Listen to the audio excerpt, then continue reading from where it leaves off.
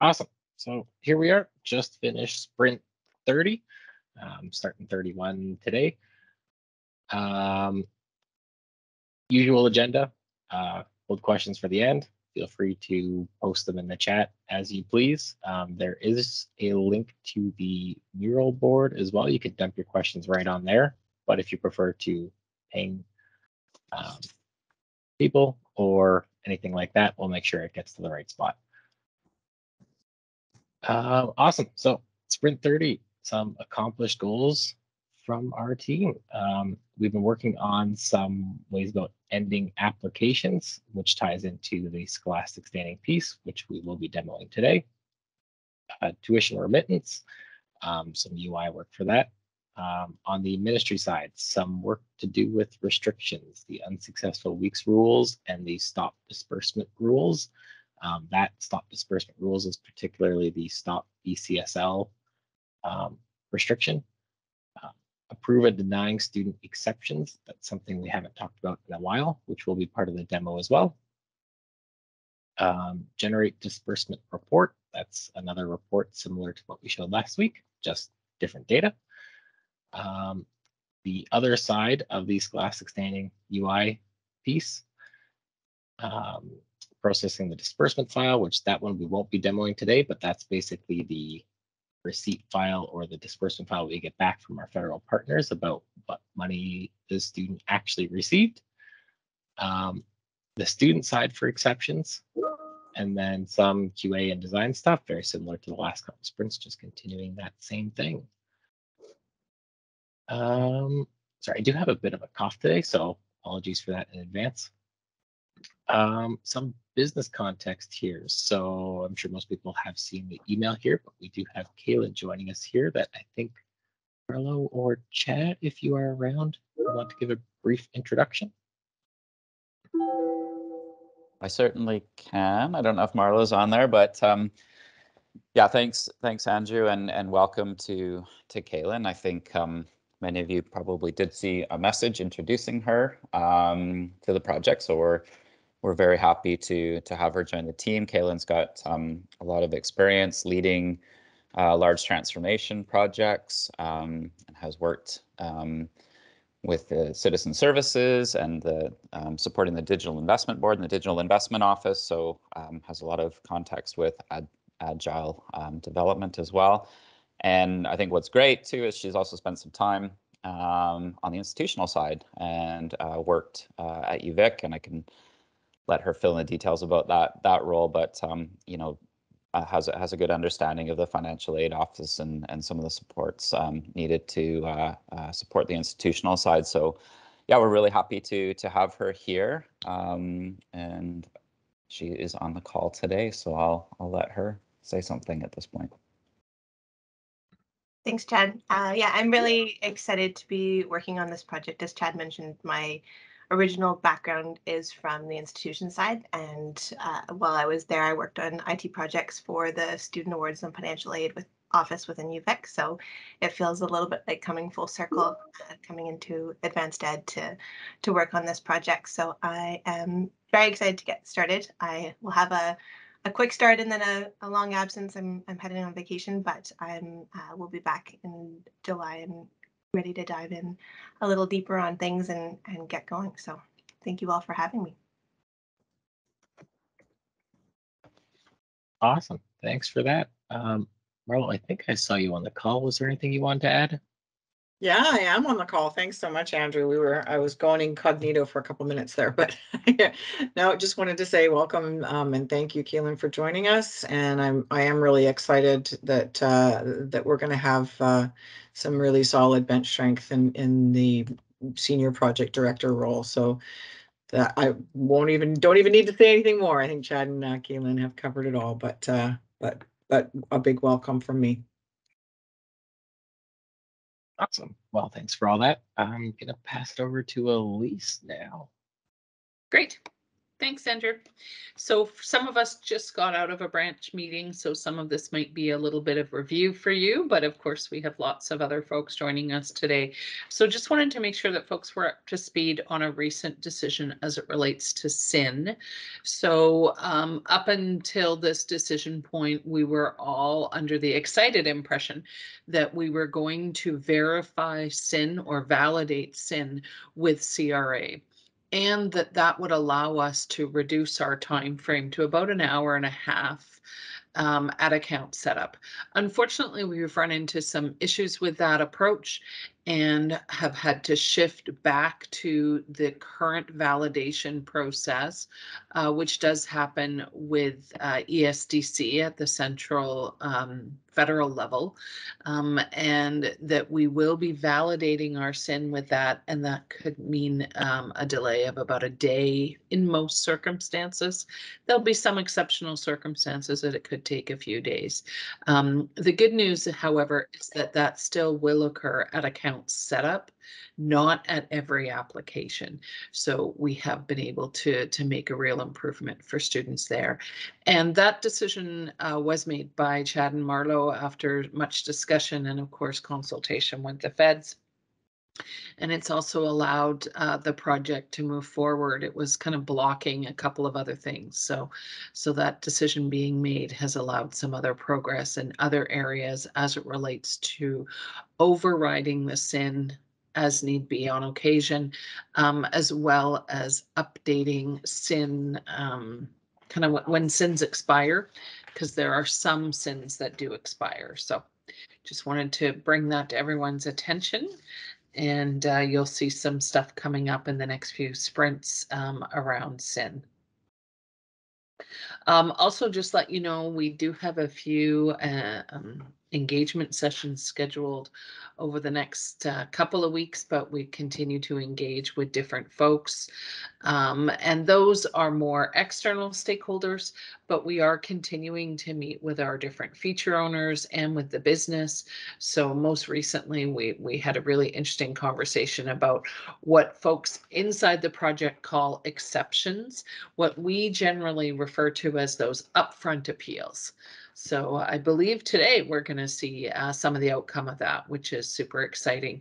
And of course, with that SIN validation discussion, we'll be seeing in the next few sprints some more ways in which SIN will be managed by us to help the business do what they need to do to get students on track to get their applications done. We're continuing to clarify the MVP. We went over the MVP in a business check-in for some of you that are outside of our branch. We did do a bit of an internal review, and the numbers are getting down, right? We're getting down to about, I think there's about 15 lines. It's not that simple. There's lots of work still to be done. And those last kind of 15 or so items there's some biggies on there. So for example, BC service card alternative, BC EID alternative, but we're really getting into that space of some of those biggies. And of course, as the business, we're doing whatever we can to get those acceptance criteria to Andrew and the dev team. I just want to remind folks that we have that big spreadsheet that Irena showed us back in March. That is the MVP list, and of course, I'm referring to the fact that list that hasn't been closed is getting smaller and smaller. But there is some circumstances where things are coming off or going on to that list, and I just want to clarify that process. Through change requests, very formal written documents that go up through Chad and Marlo for approval. On occasion, we will add scope to that MVP list. And most recently, we've completed 2 change requests. The first change request added a request for unfunded weeks This is coming directly out of the EPI project and a review that we did, working with that team to identify that as a critical piece of functionality that was needed for MVP. The second piece, slightly smaller, but just as critical, was somehow we weren't showing the part-time courses on the PIR, which made it difficult for the institutions to provide information. And so that critical piece was added into scope.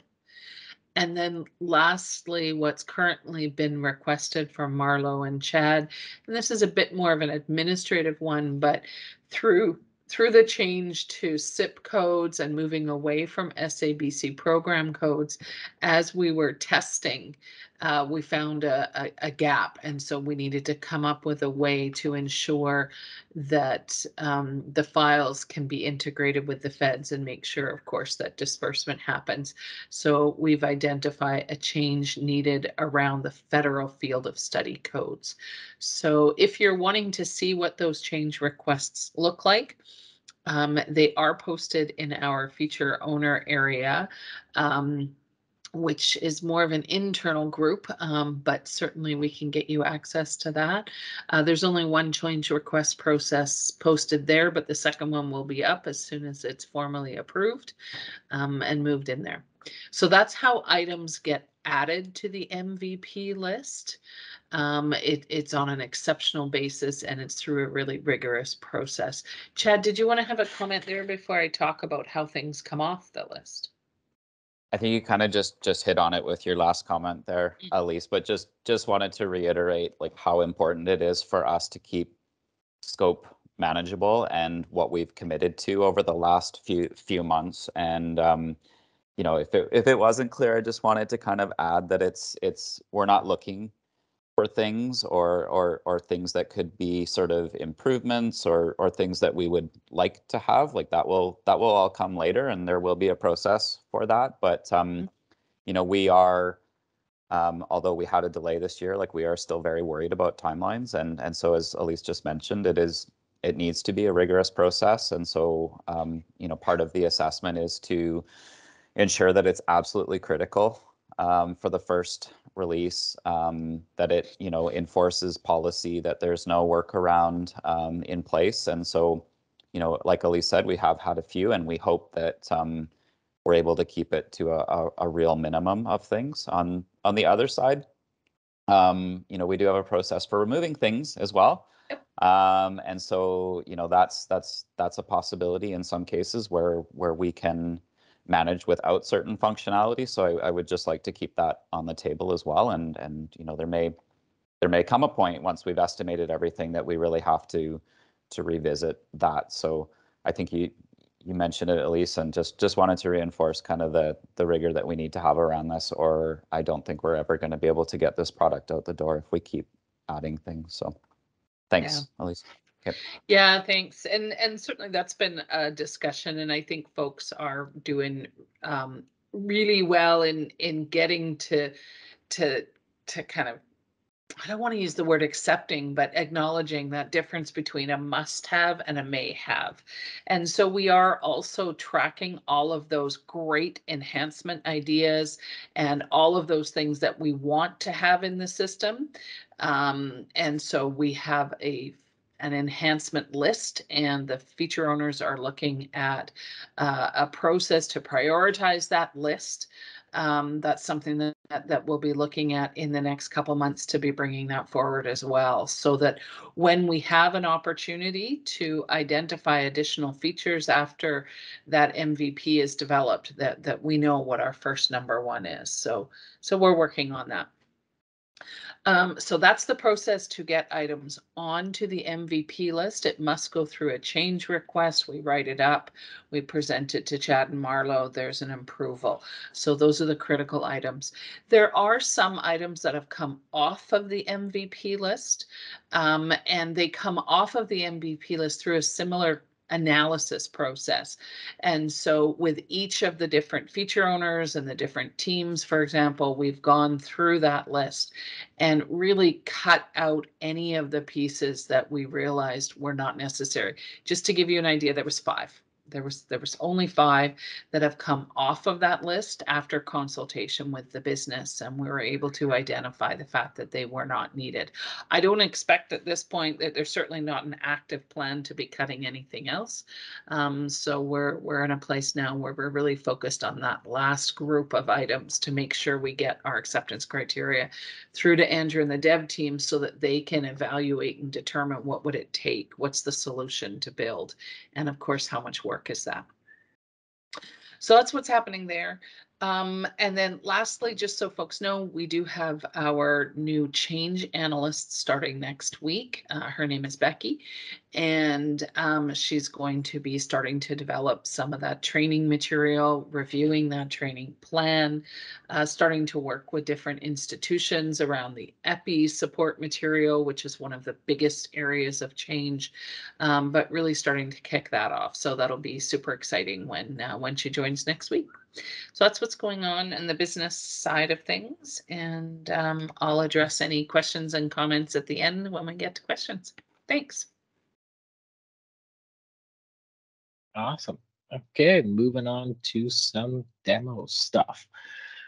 I'm gonna try and do the best here. Some of these are a bit larger to do every single case through them, but gonna do our best here. So the first one we're actually gonna look at is exceptions. So as a reminder, sorry, 92. So exceptions are basically the upfront areas of the application where a student says something that may make them ineligible for funding, something like that, or change things. And basically, we need to be able to tell the application to keep going forward or not. This here is an example of a question that has an exception attached to it. So if they select Canadian citizen, obviously this whole box here from this does not show up, and you just continue on your application. If you select one of the others, you have to do this this area here, and there's instructions, and you basically have to upload a document. This is one, I think offhand there is 9, 10-ish. I think that there's 10. But basically what we've done is there's a dynamic way in the application that if you answer a question in a certain way, that basically flags an exception. So we're gonna take a look at this one. In this case, the student filled out the application and hit submit. This is the only question that they answered this way. So this application is sitting in progress, waiting for an exception to be granted to either push the application forward or not. So this is 92 here, and I'm going to log in as a, sorry, I have too many tabs open, ministry user, which is holy black bar right here.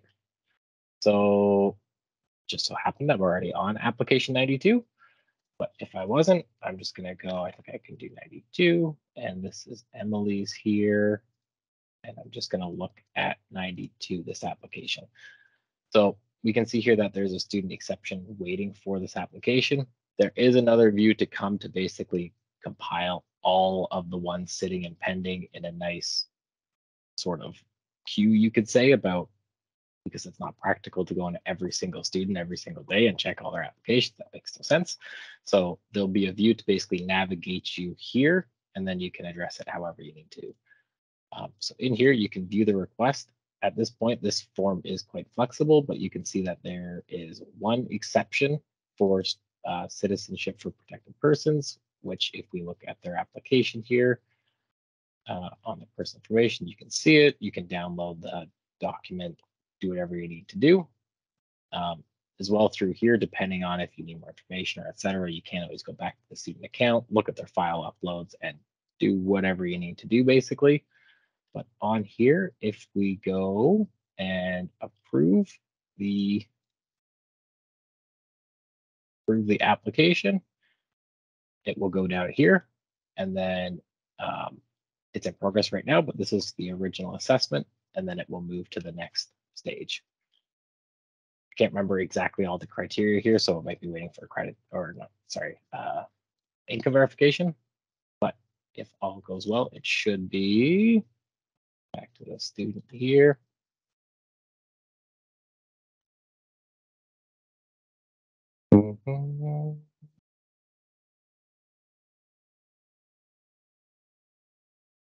Okay, well, this application, I won't go into the back end to see exactly the criteria for everything, but basically the application moves forward to that next part. This application might be waiting for a PIR, for example, and then it has to go through and the institution does the PIR or gather parent information or something like that. But that's basically the criteria for that. If the student, or sorry, if the ministry clicks decline on that area, so if they go in here and if they hit decline, basically the application doesn't keep moving forward. There are some enhancements to come about making how do we let the student know what, like we said no, why did we say no, what happened, and there is that area there to make sure that it's known to the student what is happening. But so if the student, when they filled out their application, if they picked, I believe the other one is estranged from parents or travel costs, I believe is another one. You could see two requests here, 3, 4, 5. Hopefully they don't pick all 10 exceptions, but the system's flexible enough that if there's 10, you'll see 10 and you'll be able to see on the application however that works, or however they answered their questions. Just gonna check what that do. So that's the exception piece right there. Again, I'm not going to go through 10 applications for each exception and multiples or not or declined, but basically if there's more than one exception, you'll see that there was more than one exception here. And then obviously this is able to be updated, scaled, whatever we need to do to make this better for each of the users. We're going to next look at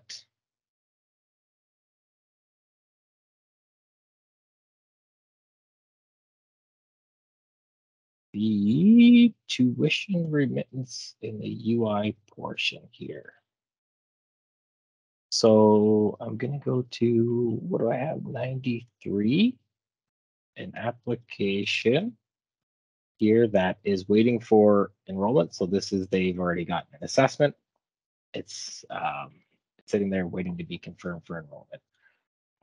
For each enrollment, this works the exact same way. Obviously, this is not the same process for like the bulk COE, et cetera, et cetera. This is just in the UI front.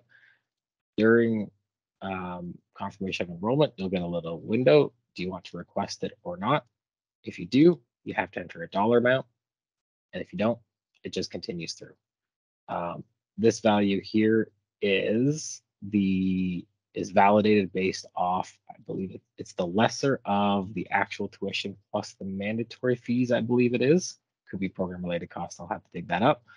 But it's either this plus this or the lesser of the total remittable money that they're getting. So if they're getting BK, BCSL, and CSL, et cetera, and only certain ones are remittable, basically based off the stacking order, that's your maximum that you can remit. So ideally, if we tried to request $5 million-ish,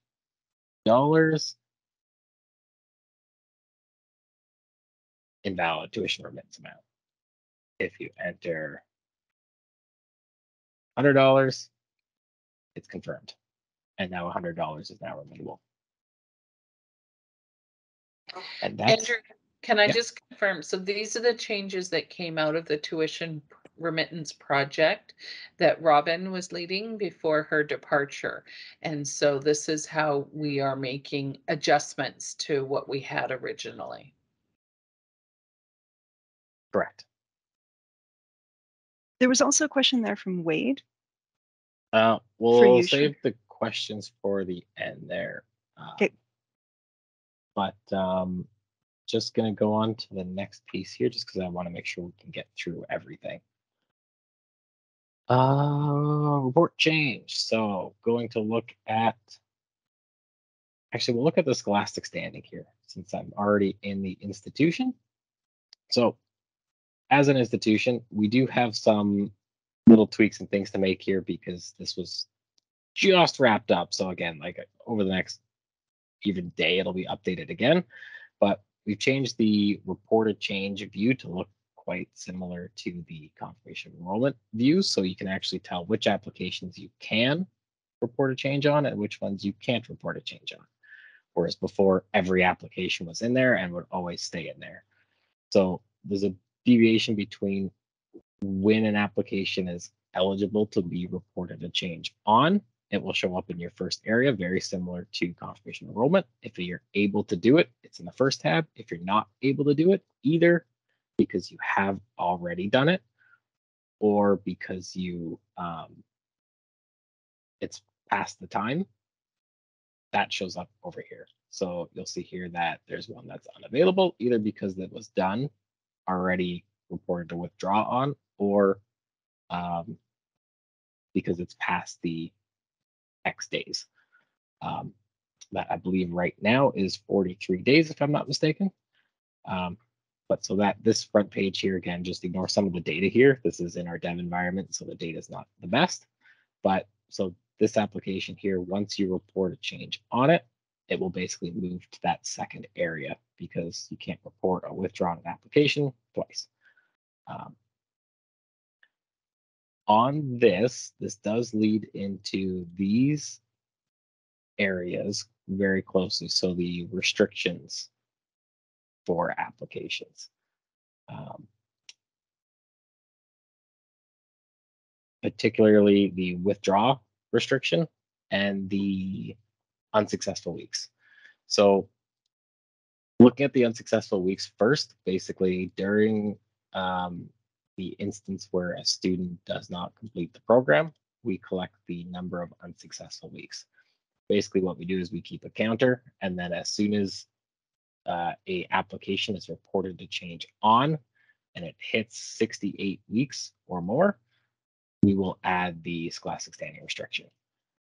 So if you have one application that you were unsuccessful for 2 weeks and you did that 30 times, that's still under 68 weeks, so you're fine. Probably not a practical case, but that's how the system will behave. If you were unsuccessful for 100 weeks on one application, again, not a good example. If you were unsuccessful for 40 weeks twice, that might be a better example. Then on the second time you enter in the unsuccessful weeks, the student will also get that restriction applied to their account. Which I think I can 94. So report a change to this application. I'm just gonna put 80. Helps if I finish the form. Sorry, Andrew, could you just maybe slow down a little bit? Sure. Thanks, sorry. Yeah, well, on this one, I will go back through it again just to make sure here. So what I did is on this application here, I just completed that form, and I said that the student failed 80 weeks of their program. Not the best example. This is just to show how it would behave. If the student was unsuccessful for that time, 80 weeks is above 68 weeks. So the student now has a restriction on their account. With this restriction on their account, you can see here that they have a restriction of SSR on their account. And then obviously this page we've already flagged for content to be updated for, but you can see that. Again, on the ministry side, you can see that same thing, which let's actually just do that. On the ministry side, let's look at, I think it's the same person. They have a scholastic standing restriction on their account. If I were to remove this, resolved. The restriction is now gone for the student and they can reapply. However, the counter for the amount of weeks that they have still exists. So next time the student is unsuccessful in any amount of weeks, the restriction will come back.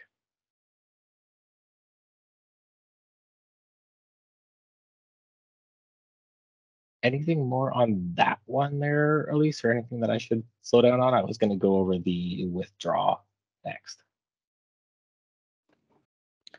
No, it's just that you're a fast typer and you move really quickly. So just if you could just slow down a little bit for those of us trying to catch up, we'd really appreciate it. Okay, I'll do my best. I'm just looking at the time here as well.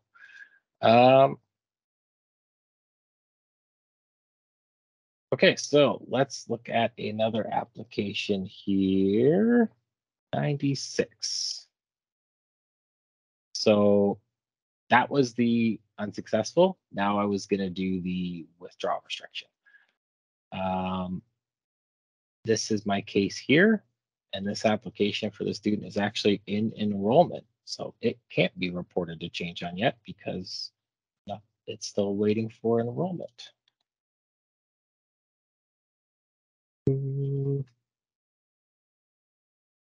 96. Oh, sorry, just give me 1 second.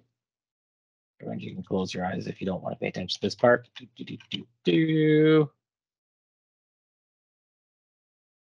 ignore that. 90.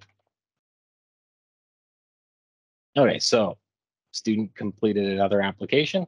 I'm now confirming the student's enrollment. Very similar before, but this time I'm going to click no, not confirmed. So at this point, the application is here under report a change. This is a full-time program, and the student withdrew from the program. Student withdrew from the program on a specific date. And once I click submit, basically, if the student has a strike on their account, so a withdraw, I believe it's WTHD on their account, we'll add the actual blocking restriction. If it's not on their account, we'll add basically the first strike. For part-time is separate because this is a world where both types of restrictions and both rules have to coexist in the same system.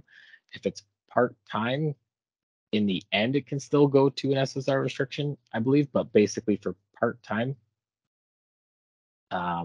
it is more or less separate. So if you're part-time and you withdraw once, it doesn't follow the same rule as full-time. So if this was a part-time application and I had no strike on my account, I hit submit, I'm now basically blocked from part-time funding and part-time disbursements. And same thing for full-time.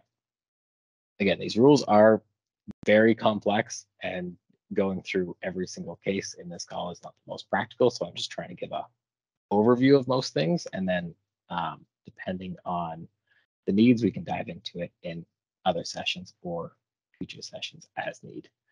I could spend probably hours here, which I don't think anyone wants to listen to me talk for hours. So student withdrew from a program.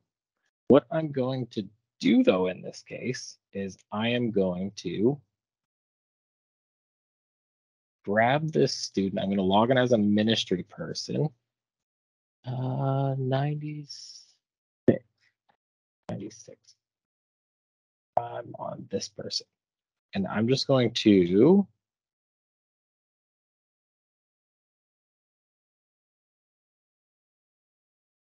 add basically I just manually added a withdrawal strike to their account to basically pretend like they've already withdrawn from one of the programs in the past. This one, they are withdrawing again from another full-time application. So ideally, the student has a restriction on their account. And there we go.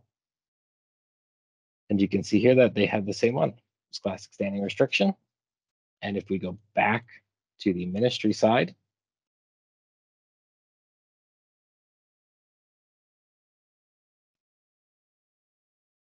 you'll see that they have the scholastic standing restriction.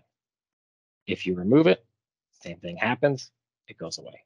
If you leave this one on it, it will come back after the next one. Just going to go back to my list here. So tuition remittance, the scholastic standing UI changes, and the end application. That's sort of one topic. So tuition remittance is when I confirm the enrollment, I could enter a number or not. That number is validated against the requirement of how much you can actually request remittance for. These UI changes is basically just the 2-page area where applications you can report changes on and applications you can't or you have. Restriction rules for disbursement.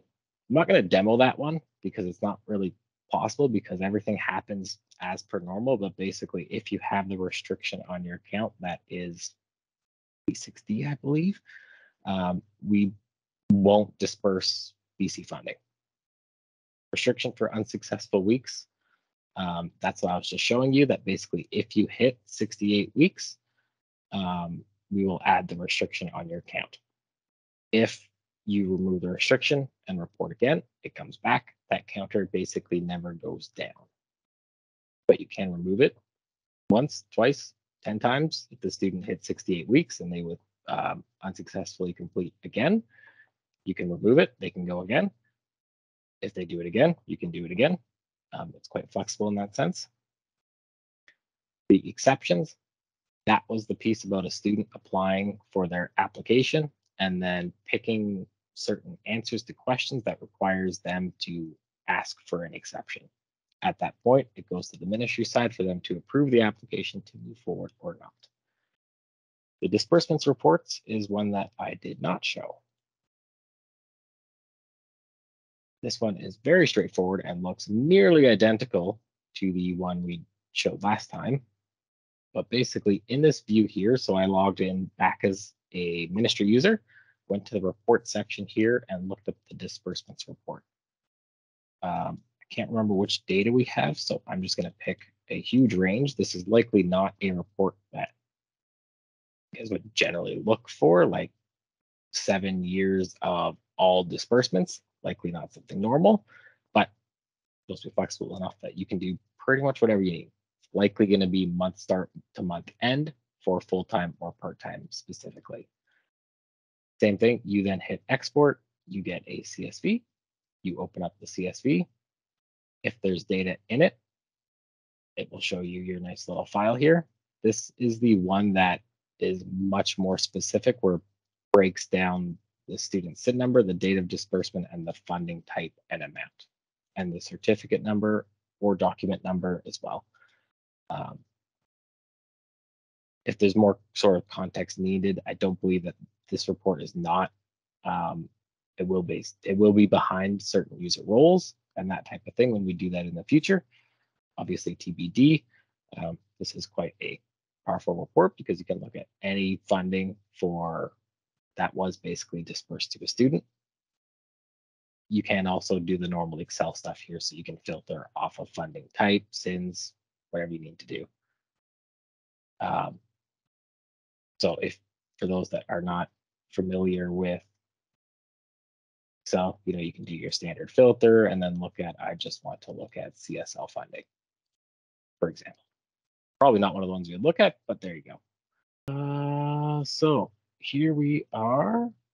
Here, this. Sorry, just trying to find out where my board went. There we go.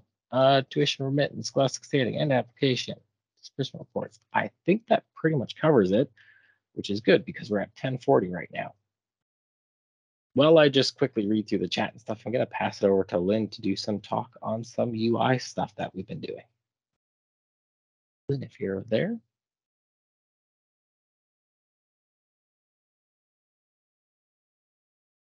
Sorry, I was on mute. Hello, everyone. Good morning. So for the UX and UI work, as you know, we continue to make accessibility updates to get us up to AA standards and in time for launch as well. So this sprint focusing on the student application and NOA, so that is the notice of assessment. At the same time, UX is also working alongside the devs to provide what they need and also to include baseline UX and UI. So keyword here is baseline, just to keep things in scope that we can deliver. I'm actually going to also pass it off to Katrina to talk about her work on the notice of assessment. She's done fantastic work to bring us up to speed with AA standards for the notice of assessment. I'm going to pass it over to you, Katrina, but I know that I'll be helping you drive through Sounds good. mock-ups. Yeah. All right. Good morning, everyone. Thank you, Lynn, for sharing your screen here. So yeah, what we're viewing currently is this student viewing notice of assessment. And this piece was fun to work on because we discovered some really nice opportunities to clean up sort of the general layout, reorganize information, and then of course, make sure that everything's in line with our accessibility considerations. So you'll notice sort of, it's a bit of a long piece, but as we move through, we have these distinct sort of H2 headings that are all throughout the notice of assessment. So those sort of break up what we've kind of determined are the major categories of information. So if you don't mind scrolling to the top there, Lynn. Yep. Awesome, thank you so much. So yeah, starting off, we've just got the notice of assessment heading, and then through sort of reading through the information and determining how things could be best organized, what we've done is we start things off, we have the main heading, and then all the sort of subsequent associated information we've just neatly tucked into its own little card underneath. So yeah, exactly. We've got the assessment details as we scroll down for what you need to do. We've done the exact same thing. So the steps that you need to follow to get started, we've got that tucked into a card. Same thing moving down the page with your funding. We've also got that tucked into a card as well. And one of the other things that was really nice to kind of consider here was, of course, always wanting to improve the readability of things, and then specifically in this case, even sort of the scannability. So really thinking when a student views this, what are some of the key pieces of information that they're going to want to sort of be able to grab at a glance. So if we come back to the top, we've been able to sort of draw those out. Yeah, sorry if you don't mind. Perfect. Thank you, Lynn. Yeah, so starting off at the top, yeah, reading through the content in this section, we figured, you know what, that the amount that you're eligible for, that's pretty important. I'd want to know that if I was a student. So we highlighted that. We've differentiated that, obviously increasing the, size of the text, bringing it sort of bold into blue. So that's, you can grab that piece of information quickly.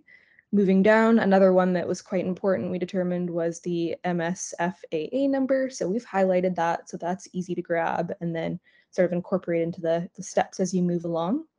And then last but not least, I believe we did, yeah, the same thing with your funding dates. So another, if you just got a few seconds, you're kind of scrolling through, you can grab those pieces of information quite quickly. And yeah, another thing, if we scroll up to the top there, you'll have noticed, oh, there we go, perfect, that's awesome, Lynn. Sort of a future consideration, but definitely something that we tucked in so that it can be sort of seen in context are the two buttons. So we've got cancel application and accept assessment. And yeah, we figured that, kind of nesting them right in context with sort of some of that key information might be, helpful for the user so that, yeah, when you quickly look at it, you can find out how much you're eligible for. If that works, you can take action sort of right there in context with the information. The buttons aren't hard to find. You don't have to search around for them. So again, a future consideration, but we've popped them in there just so it can be kind of seen how it might operate for the time being. And I'm trying to think if we scroll down a little bit, Lynn.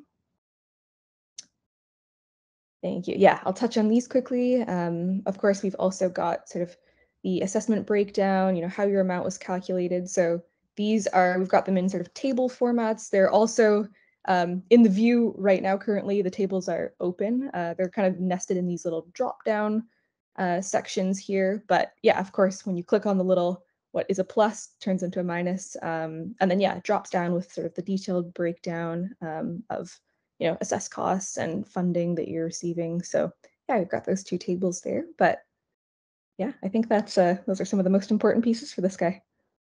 Awesome. Thank you so much, Katrina. This is really great work that you've done. Just a note here, you won't see this on dev or test website just yet, just because we are focusing on functionality first with the dev. But this polished design will come later. So I'll leave it at that, and over to you, Shrinker. Awesome. Okay, just gonna be wrapping it up here. I'll take the screen back.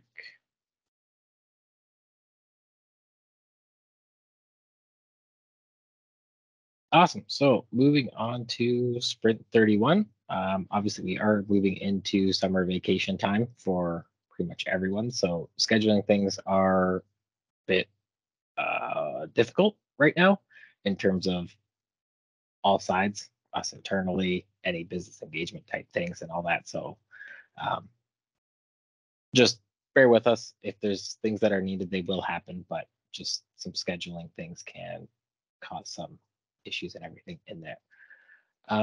So next things up on the list, just gonna gloss over some technical stuff to do on the back end there. The show part-time courses on PR completion, that one's so far slated. Again, this is draft right now. This is not planned as of yet.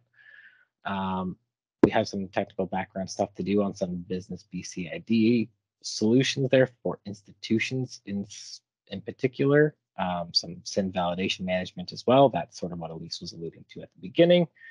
Some view pending student applications and reassessment requests. Those are those queues, we could say, for the sort of the rolled up view of everything, all the exceptions that are pending, for example, all the reassessment requests that are waiting, all and so on. Student part-time courses on PR completion, that's under student as well, because that there is student application changes to accommodate that as well. And on the design side, basically status quo, continuing to do the same things that we've been doing the last few sprints, but more and more toward the final state. Awesome. Looking at feedback here, I believe things were on the mural here. I think I'm just going to pass it right over to you there, Alys. Sounds good. I'm just scrolling back to the top. There is a fair amount of feedback around the scholastic standing, and I think it's fair to say that today was a whirlwind of sharing information.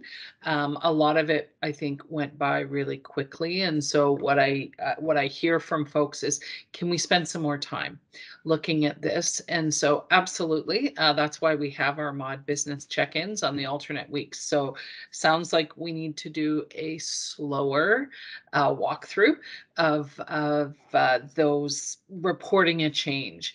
So I think if I can keep those questions for a mod business check-in, and we can go over that starting next week, and take however long it takes, it's not a problem. So I'm going to keep those questions for that.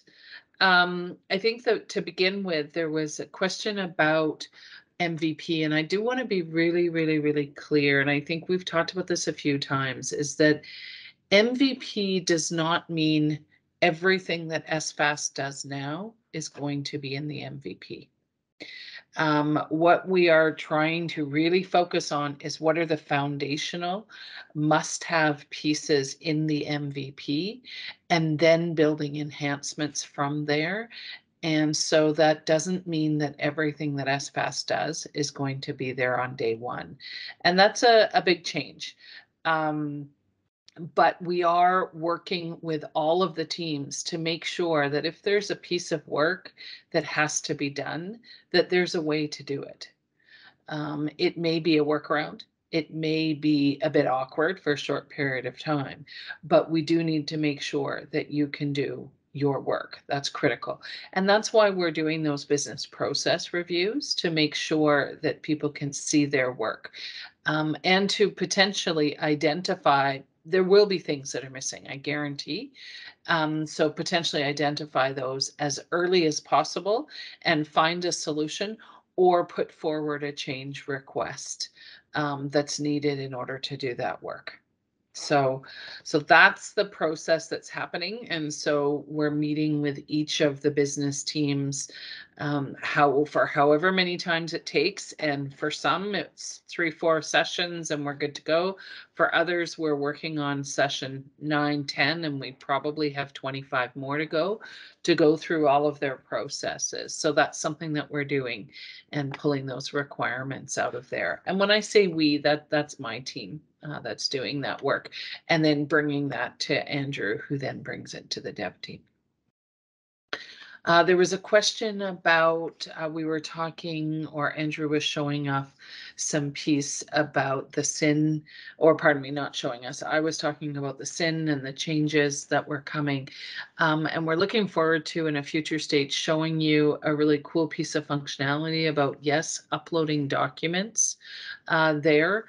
Looks very similar to the current process for uploading documents in the other areas of the application, but absolutely, we know that in many cases for temporary SINs, actually not many, in all cases for temporary SINs, we need to validate that the information is correct, and we need to confirm the expiry date of that SIN. So we've been working with Jeremy on that, and so that functionality will be there.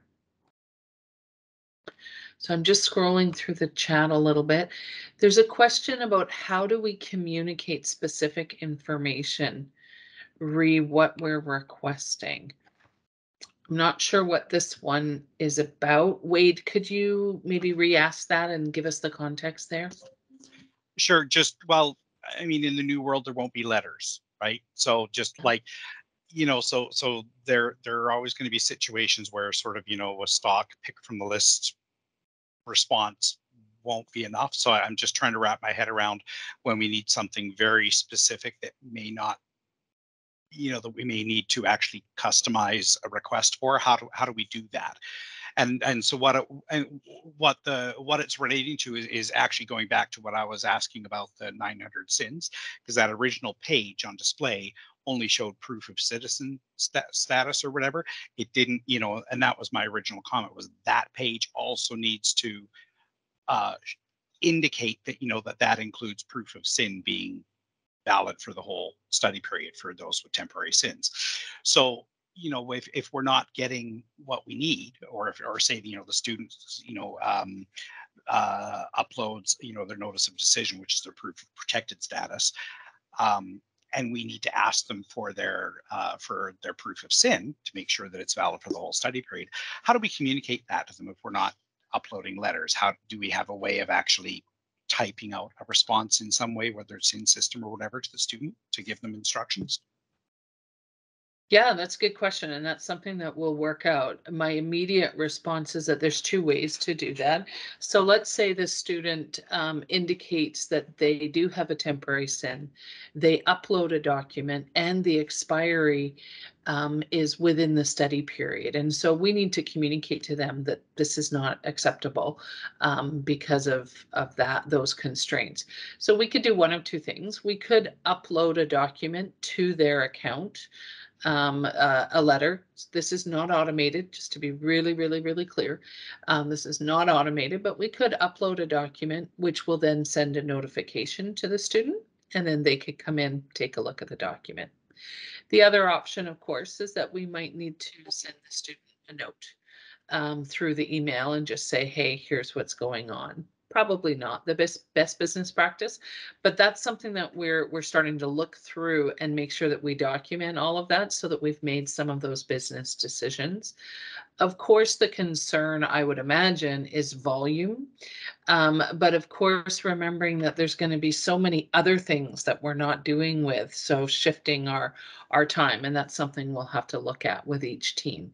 But those are two potential solutions as to how you would communicate with a student.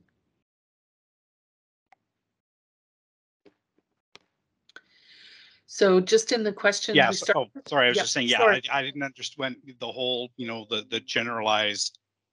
There's not going to be letters in the new system. It wasn't landing on me that we're really just referring to auto letters. That we will actually still have the ability to create a letter and send it to the student if we need to. Okay. Absolutely. Lovely. Yeah, Thank and you'll probably have those templates as well, right? It's just not automatically generated. For MVP. Doesn't mean that we don't build an enhancement in the future, but for MVP. Jeremy, did you want to add a comment there as well? Yeah, I think we're also, maybe this ties into, I think for those who weren't in the previous meeting, I think Nikki touched on this a little bit, but I think it ties in a little bit to the SIN verification, because Wade, what we were looking at was an in-progress application, but I believe what we missed there is that the SIN validation happens on account creation, if I understand correctly. So all of this is going to be happening prior to a student already submitting their application. So the 900 SIN validation piece has to happen at account creation, not during the application. So that would be, I think, separating the two maybe a little bit, because this whole process needs to happen, and the 900 SIN validation and the expiry date needs to happen prior to, and then trying to work out the details, because I realize in saying this out loud now, we're not going to have program information at that point, so we don't know the expiry date and, you know, that whole thing. So just some things to figure out. Yeah. Wade, did you have a comment? No. Okay. Jeremy answered it at the end of his thing. It's like, well, you know, how can we check to see the SINs valid for the whole study period if we don't know what the study period is yet? But Jeremy, yeah. So. Yeah. Yep. Yeah, so these are, I mean, these are all really good questions, and we've tried to anticipate lots of things. We, the feature owners, myself, Andrew, you know, have we got everything? I guarantee you we haven't. I guarantee you that we're going to go, oh God, we didn't think about that. And that's okay. So we want to try to capture that as early as we can and then figure out what to do about it. And that's those discussions. So the next comments are about the tuition remittance. And I think that it sounds like we need to go back and just go over that again a little bit. And just so folks know, as much as possible, we try to show the functionality to me, to the feature owner, to everybody, but sometimes we miss that. And I think this is a good example where we haven't seen that functionality. So it's always nice to as a feature owner, and certainly for myself, to digest that. So maybe we can just go away and digest that a little bit. So you're seeing it the same time we are, and we need to take a look at that again. So then there's decline. Okay, so then we're getting into, I'm conscious of the time, but I think we're running into a lot of questions now about the scholastic standing, which we said let's do a whole separate piece for, and just take some time to go over it a little bit more slowly. So I'm going to bulk those together for that conversation for a mod check-in. Lots of questions about how does that work? Does it create a restriction? And Andrew was showing us that, but I think we all just need to go through it a little bit more slowly and digest that. So we'll do that. I'm just scrolling. So then we saw the NOA, and just a reminder that the NOA, you know, we've contributed to that. So a lot of what you're seeing are those recommendations coming out of the accessibility review, and making that more accessible. And those are standards that we have to comply with. So I'm conscious of the time, and I feel like perhaps we're out of time, but question about, are we developing an alternative for the BCEID? Not yet. You guys are going to work on that, and as soon as you have options, they'll come forward to the business for us to review. So not yet. See the system of if this, not looking to hear. So maybe if there's specific questions about something, we can take a look in the business check-in, and maybe we'll just use the next couple of check-ins to say, what are your questions? Let's look over stuff. Let's make sure we haven't missed anything, except the first one, we're going to go into a deeper dive about the institution reporting a scholastic standing change and what happens. And then also probably a deeper dive to look at the exceptions that you showed us today, Andrew, as well. Yeah, awesome. And just to wrap things up as well, so again, feel free to use the email address there as you want to send questions. You can keep putting it in this chat if you have access to it after the meeting's over, or best option is to use the mural board itself, which the link is there. And then we'll make sure it's addressed, and I'm sure Alys, you'll have your sessions and all that after. Things from us, as I said before, there is some vacations and all that coming up as well. We're gonna do our best to schedule things in advance, but this is coming into a bit of a scheduling nightmare time, so we'll do our best to make sure that we do what we can do. There might be a bunch in a week and then nothing for a few or something like that, but we'll see at that point.